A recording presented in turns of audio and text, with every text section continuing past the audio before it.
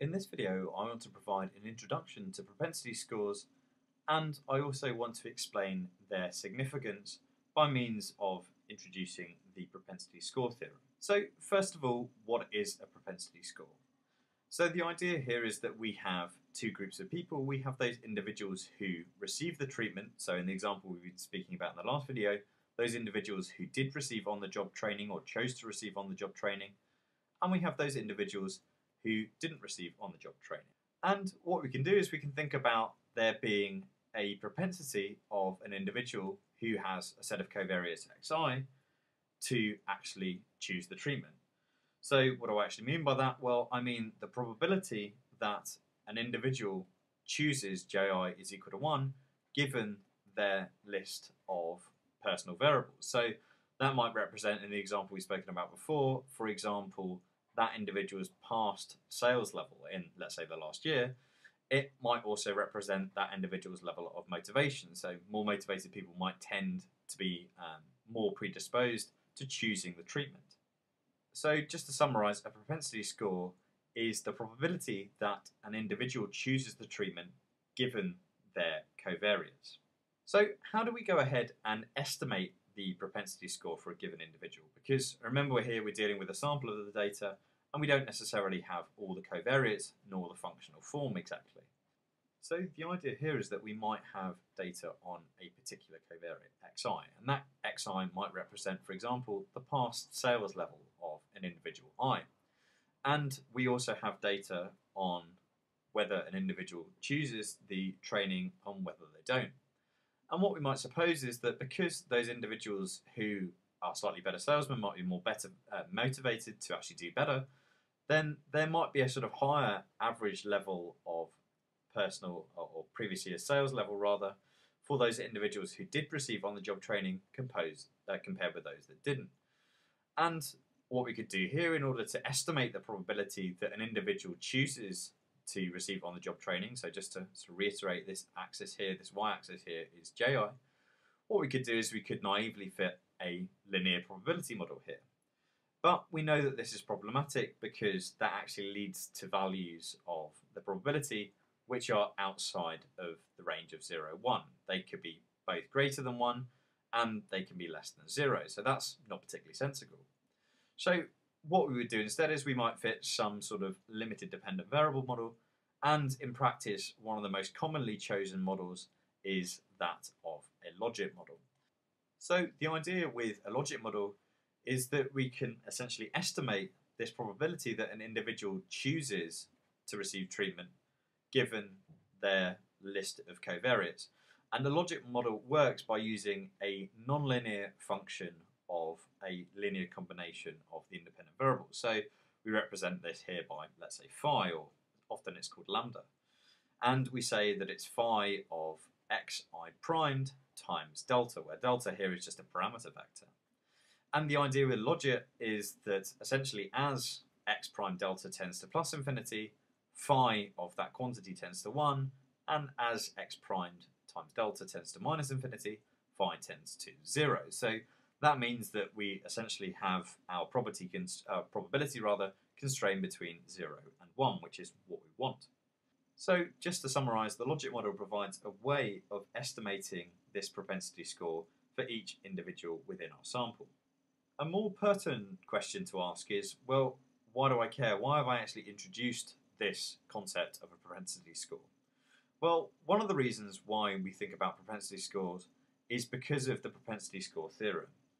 And the propensity score theorem is a corollary to the conditional independence assumption.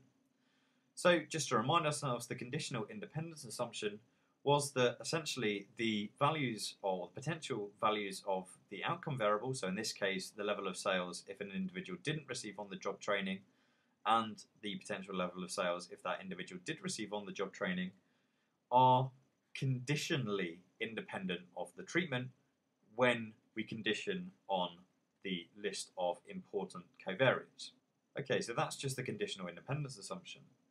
A corollary from this, which you can prove quite easily, which I probably will in another video, is that the outcome variables, so y0i and y1i, in terms of the potential levels of the outcome, are themselves independent of JI, the treatment, if we condition on the propensity of an individual to receive treatment given their list of covariates.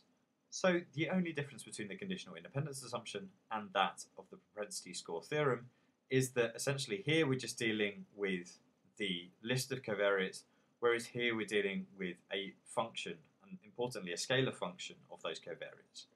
So xi here is what we call highly dimensional, whereas the probability is just a scalar quantity, right? It's just a value between 0 and 1. So why is that beneficial?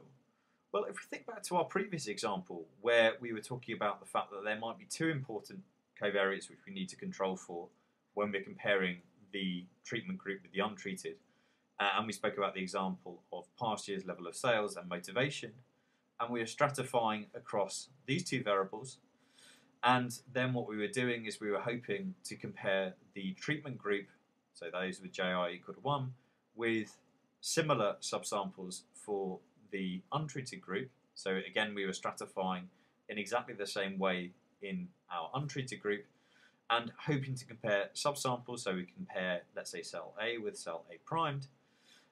This was fine when we were dealing with just, let's say, two covariates.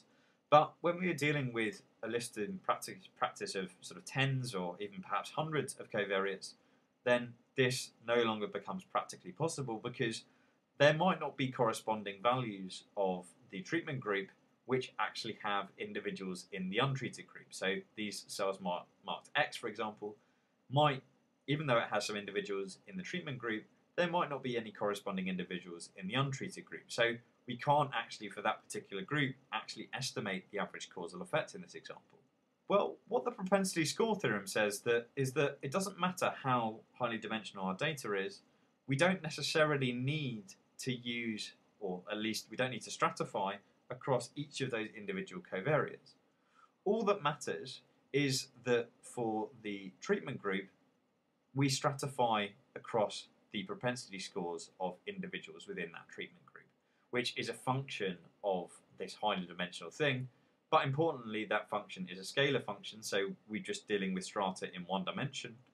And the idea is that once we have stratified across our estimated propensity score in our treatment group, and we have essentially found individuals who have the same propensity scores, or we've stratified our untreated group in the same way across propensity scores, then what we can do is we can then compare individual strata, and then what that allows us to do is that allows us to come up with estimates of the average causal effect in each of the different subsamples, which when we sort of take a weighted average of those overall, that will then give us a very good estimate potentially of the average causal effect overall in the population. So the idea is that the problem with dealing with highly dimensional data is that it is very difficult to match individuals from the treatment group with those of the untreated group. And the propensity score theorem says that essentially what we can do is we can match across propensity scores. And what that says is that means that we don't actually have to have necessarily exactly the same levels of the covariates in each of our strata which we're comparing. All that matters is that we have the same propensity scores.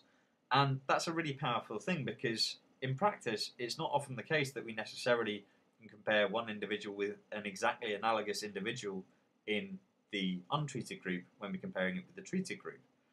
And propensity scores allow us a much more sort of nuanced and a nicer way of actually coming up with estimates of the average causal effect.